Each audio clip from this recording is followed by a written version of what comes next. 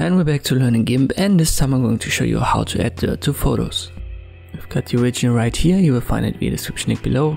Create a new layer, I'll just call it dirt and the color doesn't matter. Let me make it for example transparent.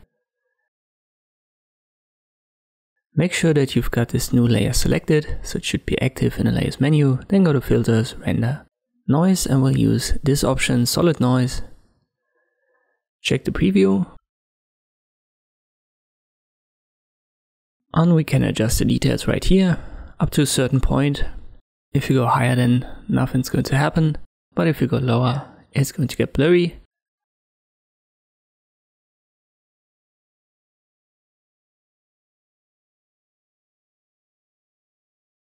You can adjust the size in X and Y axis.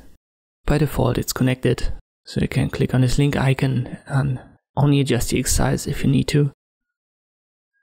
And we pick something like this, and we also have these two checkboxes. The first one is just a minor adjustment, the second one has more of an impact. And we can randomize the result with this seed. If you've got what you want, just confirm it via OK.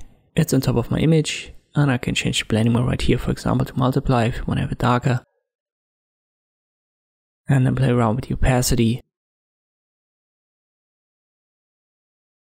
But if you want your dirt to have a lighter effect on a photo, just change it to screen. And again, go down with the opacity.